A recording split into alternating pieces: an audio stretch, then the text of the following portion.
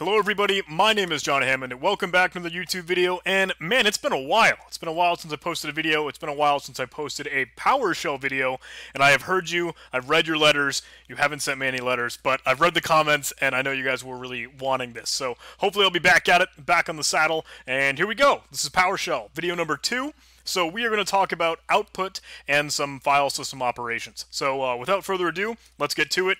We know how to open up PowerShell. You can simply open up your little start button there and search PowerShell. It'll fire right up for you. So here we are at our prompt. We know the commandlet's now get child item, and that will display the current directory listing, or what's in our current directory, and we know that's from our prompt visible where we are currently.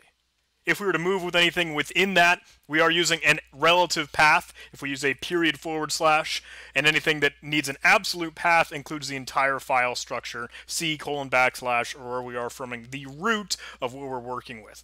So, simple recap, right? That was the get child item commandlet. We know that that is aliased as something that PowerShell lets us do with the ls kind of alias here, and we've seen dir. So ls if you're more Linux kind of oriented, dir for more old school Windows, cmd.exe, some DOS days, and that's our output. Nice and easy, super small. We've done that before. Now we want to learn how we're actually going to interact with the file system, how we can do those copy file, move file, those regular things you would do in a GUI or in the file browser, in Explorer. So let's dive into that, but before we do, I want to chime in how we can actually output some of this output in a different way, the things that PowerShell lets us do. So let's get started with that. I will get child item again, and we know through the pipeline, that vertical bar, just kind of the shift form of the / in your keyboard above the enter key, that will allow you to transfer some of the C#.NET objects that we've seen as the resultant of that previous command into something else, something new.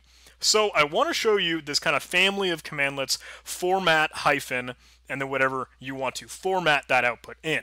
So it's pretty simple, it's pretty easy. If you're to type format hyphen, and I just figured this out, I don't know if this is maybe my updated version of Windows to the PowerShell version I'm on right now, but if you hit Control Spacebar, it'll show you some of the options or the things that you can actually use. It'll help autocomplete what you're trying to work with. It'll even show you a little bit of the help information, what parameters or arguments you want to pass to it, what you can pass to it, and you can use your arrow keys to just kind of move around and navigate this little quick on-the-fly help system inside of PowerShell.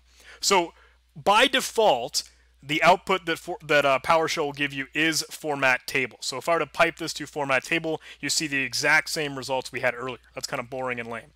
You can change, I think, how you actually have PowerShell default show you information, but the other options that we have are format wide, and that will showcase some of the output in just kind of a tabulated way, but not with the actual kind of headers, the rows and columns there.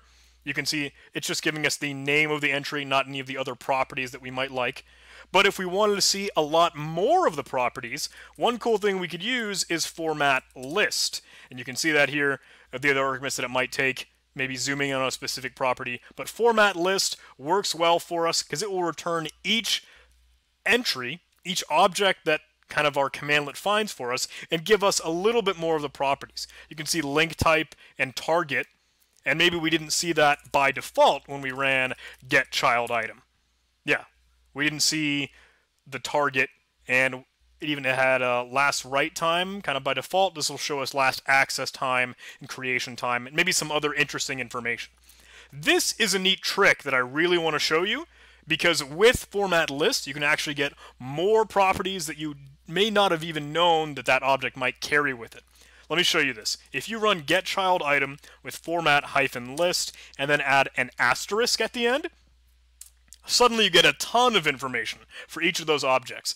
The attributes that might come with it, I guess a parent directory, a base name, everything that might be relative and pertinent to that object. This is just kind of specific to this file system that we're looking at right now. You can see that PS provider, what we're really looking at.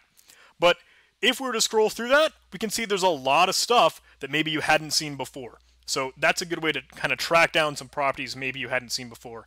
If you want to do a quick shorthand way to do that, get child item, the alias for format list is just FL, and then FL star, here's all of the cool things you can do. You can assume format wide is FW, and that does that just as well. And remember, if you don't know any of these aliases, you can check out get alias, and that will return all of the information for you. Funny thing, the alias for get alias is gal, G-A-L, and remember the PowerShell is case insensitive, so it doesn't matter if you were to run get-alias in all caps or whatever the case may be. Gal, I don't know. That's something that you can keep in the back of your mind. PowerShell does not care about what semantics you're using, case sensitive, case insensitive, doesn't matter caps or lowercase. So because we can use get alias and we can track down some of these maybe commands that you might use in another language.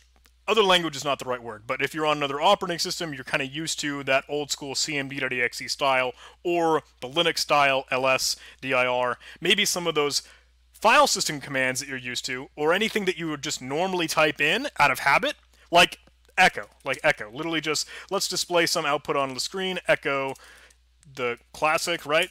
We've just done that, but what did echo come from? You can gal echo just as an argument, and you can see that that is alias to write output. So if we were to simply write output, it has the exact same effect because it's simply an alias. Kind of a recap on what we talked about in the last video. But it helps me segue into a new topic and conversation because output is something that you can control in the way that you're using and interacting with PowerShell. Right now we're working with PowerShell in just the console, PowerShell.exe, or this program that we have open in the command line. But how PowerShell is ran or invoked, its host environment might differ. We might get into PowerShell ISE, as we will in later videos, or maybe it's running in a web browser because you've done it with some DLL magic. Output will allow us to kind of change up what we're working with and how we can see things. So let me actually dive into that. If we were working with our ls output or our Python purist way, let's run get child item. We can pipe that to out, and out is what we can use to kind of modify this. And I'll use that control spacebar to get some kind of suggested auto completions for us. We could out host, just as we've seen before, regular default output. But it comes with some other things we can output. If you want to get it as just a string, now we're not seeing the C# object anymore, but we're actually having them converted to a string, just regular kind of double quotes as you would expect in any other programming language, or more of a text-based console, standard output, standard input, kind of the Linux way. Or this has other great stuff to us. Out null. That's kind of like redirecting to /dev/null, or kind of squelching the output so you don't get to see it. That might be handy for you later down the road. Additionally, we have out file. So we've seen before, in maybe some old school DOS days or cmd.exe, you can use the greater than symbol, or the kind of redirection here. Let's call this directory.txt, right? Now, if I were to check that out, we've created a file, directory.txt, and we've just redirected that output, or the cmdlets kind of results here. Let's actually check out the information or the content inside of that, directory.txt. I'll tab complete here, and there's our output. Interestingly enough, though, it stored it when directory had no value to it. That's kind of a little funny Easter egg. You can see the length of that file is 0 at the time of kind of reading the file, but if you actually check out on the file system, it's filled with the contents of that file. So interesting thing. Maybe you'll get a kick out of that. I did anyway. So that's using the regular old school redirection. PowerShell lets you do that just as easily with piping it to out-file, and you will of course need to supply a parameter, right? That path following it. So let's call it again directory.txt. Check out what we're working with, and it's the exact same file size. It's the exact same file. So we can open it up in Notepad, directory.txt, and you'll notice we have still the headers and everything that we would have expected in a regular PowerShell output, because it's format table. If we wanted to see format list or format wide, we could use just that. Or select to move kind of our properties out as needed. Those are other things you could do with it. But those are the ways you can format your results in PowerShell and how you can output to some of them. Before I kind of close off on that, I do want to show you out grid view, because you guys might like this. That might come in handy. This will give you kind of a quick GUI interface where you can actually scroll through some of the things that you're working with, click on them, and do interesting things with them. Or if you had a ton of results that were just taking up a lot of space, you have a little filter up here where you can search for things. Like, okay, I only want the entries that contain the letter O, or whatever the case may be, or A, or anything that you might like. You can especially add criteria for some of these properties, and you can verify whether or not they contain something, or do not contain, or start with or equal something, and that will help you kind of narrow down your results if you have a huge data set that you're working with. So that's out grid view. I think that's kind of handy. Okay, we talked about write host. We talked about how we can output into a file or a grid view or any of those other out solutions and formatting them in a different way. Now let's work with that directory.txt file that we've created. So if you are, again, more Linux-minded, kind of like myself, you're used to the move command, MV. PowerShell calls that move item. And if you didn't know that, again, because you're used to that kind of structure and syntax, you could just check out that alias, gal mv, and you'll see it tells you that is, in fact, move item. Same thing with cp, to copy, right? Check out the alias for cp. That command is copy item. So if we wanted to kind of move this item of the directory.txt, we can bring it into our desktop. Just simply running that command has the effect. If I were to minimize, you can see my directory.txt is just there. Get PowerShell back open. Run ls or our get child item. You can see obviously it's not in this directory anymore, but we'll use our relative path // or //. Check it out. Now it's in our desktop because we just moved that. If we wanted to copy item, super simple, right? Let's take a directory, and again, using a relative path, the symbol's 2 periods for the parent directory. Let's just move it up in the file system. Now if I were to move back, I can ls, and I have a copy of that directory.txt right there. If I didn't want that file anymore, though, maybe you're used to the rm command if you're Linux-minded, or you're used to the del command if you're Windows-minded, you can run remove-item in that PowerShell pure way. Let's run remove item on directory.txt, and now that's gone. We don't have that entry anymore. We don't have that file. Some of these directories that Windows likes to put here kind of by default, I think are stupid and I never really use, so we could remove some of those if we wanted to, and you might be used to rmdir. In PowerShell, there is no difference between a directory that we're trying to remove or a file that we're trying to remove. It all just calls it an item. So we can simply remove item. What is that one called? Save games. Let's do that. This might ask us, hey, that actually has some contents inside of that. There are files in folders that are inside of that directory or that item that we're working with. Are you sure you want to remove all of it? And you can supply yes or enter Y and work with it, or any of these other options that PowerShell will give to you.